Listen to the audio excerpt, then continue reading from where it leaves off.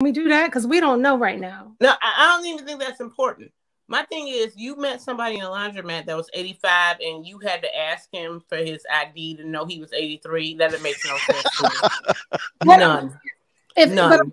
You didn't find out until he actually pulled out his driver's license. You didn't have a clue before then at all.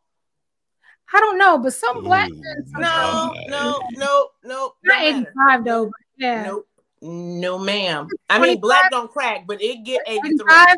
Yeah. It gets 83. When you're 24, it's 83 all day long. Yeah.